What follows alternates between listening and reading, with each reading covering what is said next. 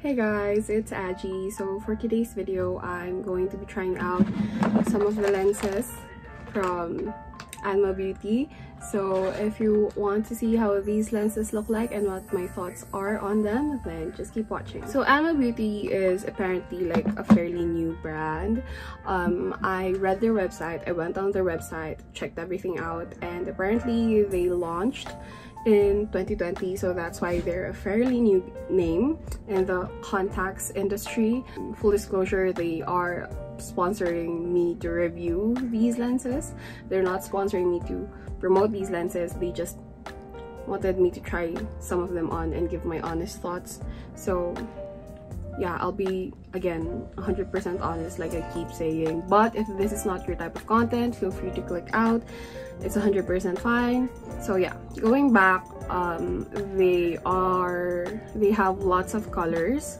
I actually had a hard time picking out what kind of lenses I want from them. They also have like quarterly lenses, daily lenses, yearly lenses. I believe that all of the contacts that I have right now are UV blocking contact lenses, which is better for the eyes than just regular lenses. So yeah, I'm excited to try them on for you guys. I actually have removed their packaging. 4 of the lenses that I have are yearly lenses, so I've been letting them soak in solution. And yeah, without further ado, let's start on with the first color.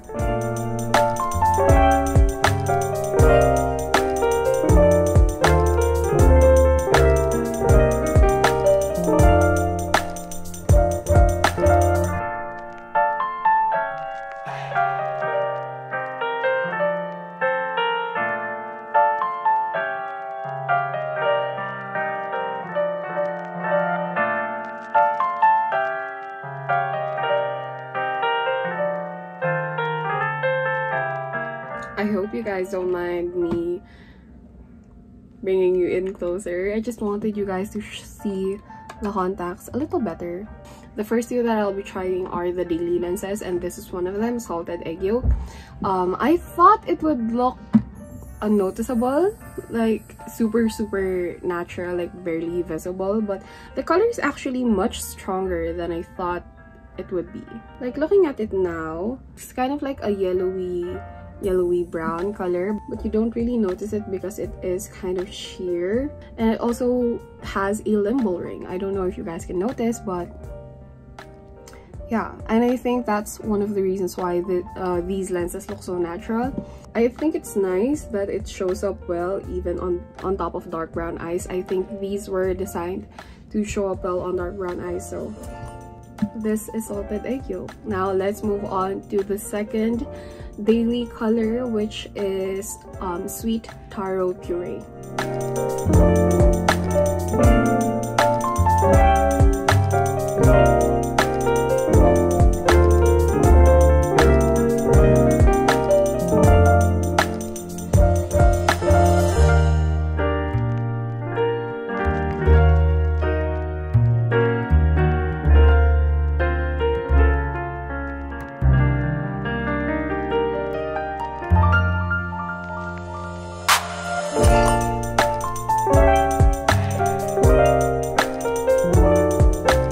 Okay, so this is sweet taro puree.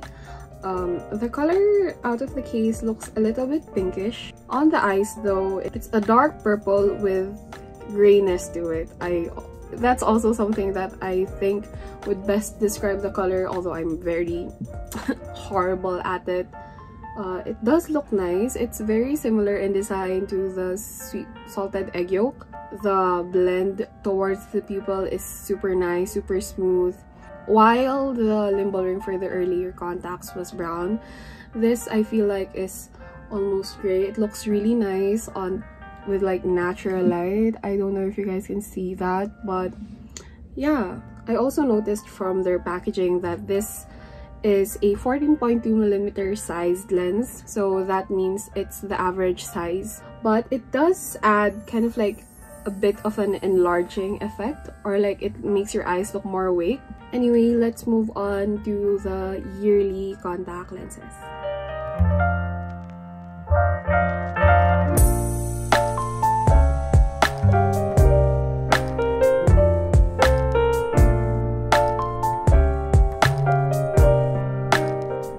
this is tahini cube.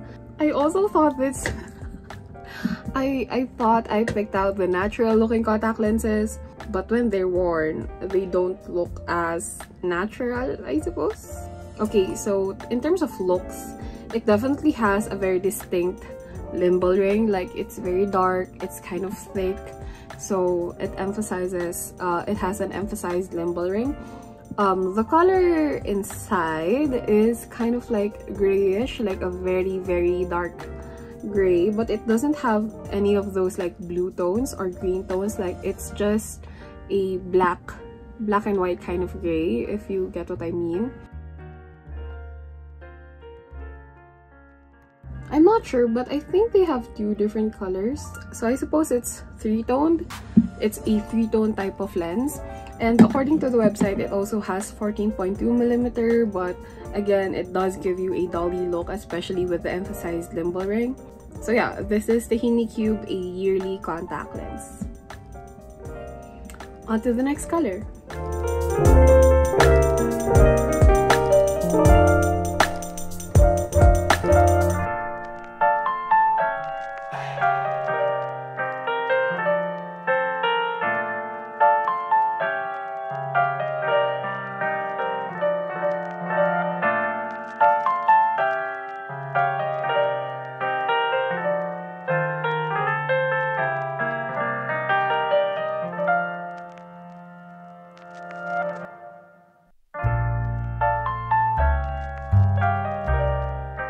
So this is Honey Nini Gray, and I really like it. It's a grayish color that in real life and in natural lighting looks a bit more like a very dark blue, like a gray with a dark blue tint.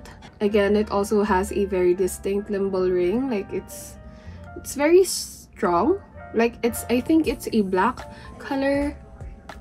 It's very two-toned as well, so the color inside is pretty consistent, but it blends to the pupil hole quite nicely. Like, it isn't too harsh, and it shows up well on top of dark brown eyes, so I don't think I can really complain about that.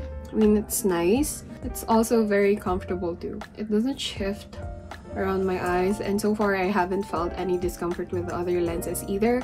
But let's try the next color and see if that changes.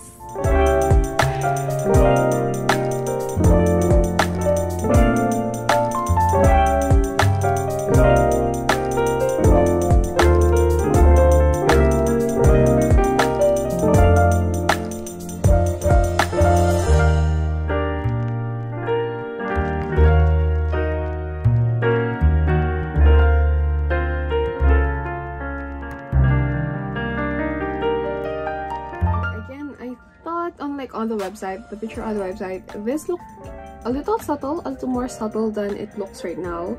I don't know how I would describe the color. It does look brown, like a yellowy brown, but also leaning towards gray. The pupil hole is actually pretty big. As you can see, they left the middle hole pretty wide. The ombre between the clear to the color is actually pretty smooth. This would pass as a natural lens, but I'm not sure if that's how it would look like for other people, especially for those who are more used to natural lenses, because this color, like this light grayish brown color, is a little bright. I would say that to the scale of natural to glam, it's kind of like in a good middle, because although the color is like very bright, the design makes it look so that it's a little bit more natural looking. I don't know if that makes sense. In terms of comfort though, I think I jinxed it with my last comment, because this does feel a little more uncomfortable. It kind of feels similarly to when my eyes are drying out, and it's also like, it also shifts quite a lot when I blink, so I don't know if I'm going to continue wearing this. Between you and me, I'm honestly excited to like remove this and try on the last color, so let's do that.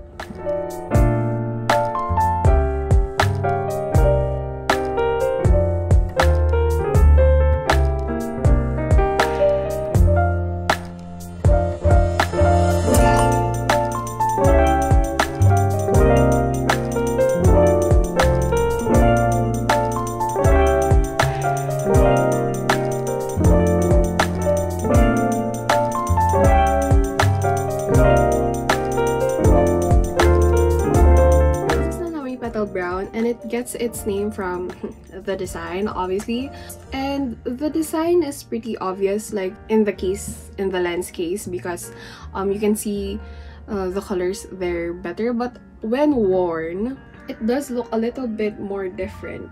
The petal design makes it look a little more kind of like inconsistent, like it's not just a plain color all throughout. Some spots are more opaque, some spots are more sheer, but the petal design isn't really that obvious, so it doesn't look as intimidating.